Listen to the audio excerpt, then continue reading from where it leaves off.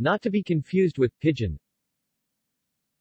A pidgin, or pidgin language, is a grammatically simplified means of communication that develops between two or more groups that do not have a language in common. Typically, its vocabulary and grammar are limited and often drawn from several languages.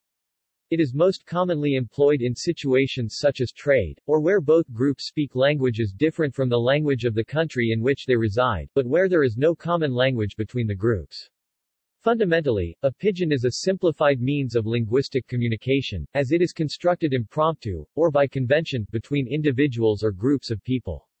A pidgin is not the native language of any speech community, but is instead learned as a second language. A pidgin may be built from words, sounds, or body language from a multitude of languages as well as onomatopoeia. As the lexicon of any pidgin will be limited to core vocabulary, words with only a specific meaning in lexifier language may acquire a completely new, or additional, meaning in the pidgin.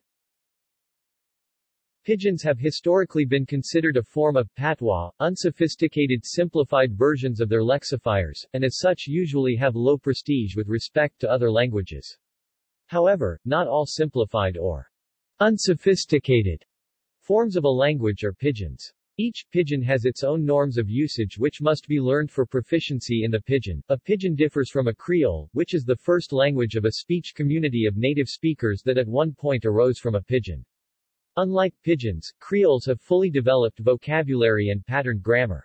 Most linguists believe that a creole develops through a process of nativization of a pidgin when children of acquired pidgin speakers learn and use it as their native language. Etymology.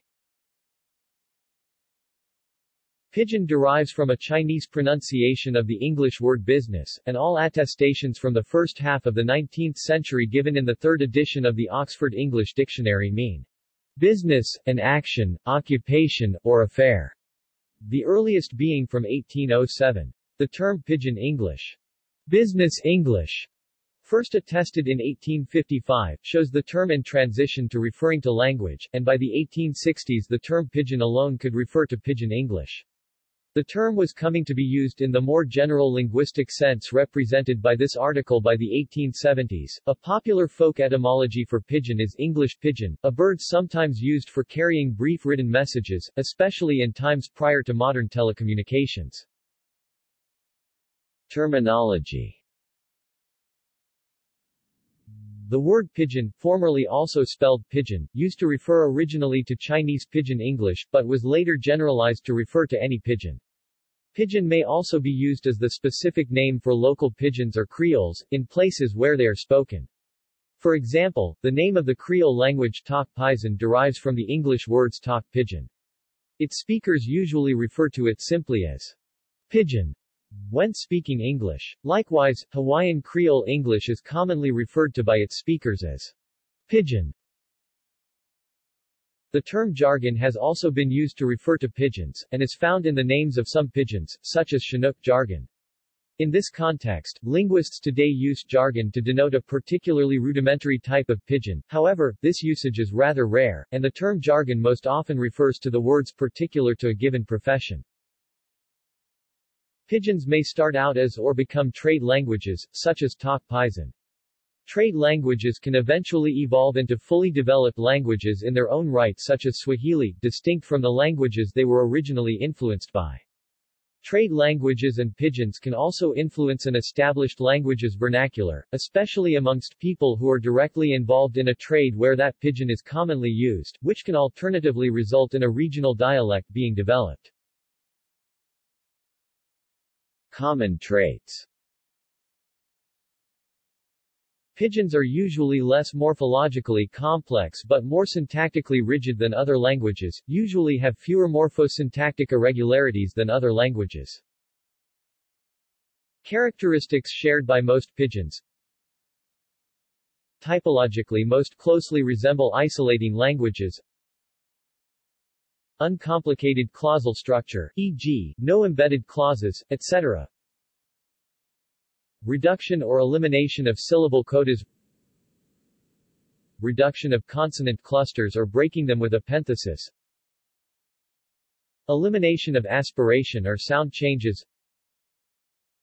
Monophthongization is common, employment of as few basic vowels as possible, such as a, e, I, o, u. Lack of morphophonemic variation. Lack of tones, such as those found in West African, Asian and many North American indigenous languages. Lack of grammatical tense, use of separate words to indicate tense, usually preceding the verb. Lack of conjugation or declension. Use of reduplication to represent plurals, superlatives, and other parts of speech that represent the concept being increased. Development. The initial development of a pidgin usually requires prolonged, regular contact between the different language communities, a need to communicate between them, an absence of widespread proficiency in a widespread, accessible interlanguage. Keith Winham, in Himes 1971, suggests that pidgins need three languages to form, with one, the superstrate, being clearly dominant over the others. Linguists sometimes posit that pidgins can become Creole languages when a generation of children learn a pidgin as their first language, a process that regularizes speaker-dependent variation in grammar. Creoles can then replace the existing mix of languages to become the native language of a community, such as the Chavacano language in the Philippines, Krio in Sierra Leone, and Tok Pisin in Papua New Guinea. However, not all pidgins become Creole languages. A pidgin may die out before this phase would occur, e.g. the Mediterranean lingua franca. Other scholars, such as Salikoko Mufwene, argue that pidgins and creoles arise independently under different circumstances, and that a pidgin need not always precede a creole nor a creole evolve from a pidgin. Pidgins, according to Mufwene, emerged among trade colonies among users who preserved their native vernaculars for their day-to-day interactions. Creoles, meanwhile, developed in settlement colonies in which speakers of a European language, often indentured servants whose language would be far from the standard in the first place, interacted extensively with non-European slaves, absorbing certain words and features from the slaves' non-European native languages, resulting in a heavily basilectalized version of the original language. These servants and slaves would come to use the Creole as an everyday vernacular, rather than merely in situations in which contact with a speaker of the superstrate was necessary. Examples. The following pidgins have Wikipedia articles or sections in articles. Many of these languages are commonly referred to by their speakers as pidgin. See also: Ingrish, Spanglish, Camfranglais, Cameroon, Hiri Motu, Konglish lingua franca, Mixed language, Macaronic language, Creole language. Notes. References. Bacher, Peter, 1994. Pidgins. In Arons, Jacques, Mujskin, Peter, Smith, Norval, Pidgins and Creoles, An Introduction, John Benjamins, pp. 26-39. Himes, Del, 1971, Pidginization and Creolization of Languages, Cambridge University Press, ISBN 0-521-07833-4. McWhorter, John, 2002, The Power of Babel, The Natural History of Language, Random House Group, ISBN 0-06-052085-X.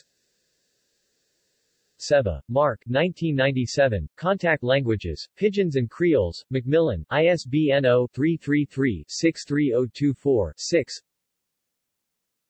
Thomason, Sarah G.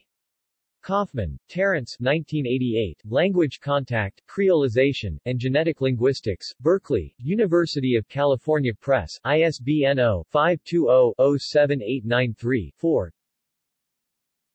Todd, Loretto, 1990, Pidgins and Creoles, Routledge, ISBN 0-415-05311-0. Further reading. Home, John 2000, An Introduction to Pidgins and Creoles, Cambridge University Press. External links. Language Varieties website.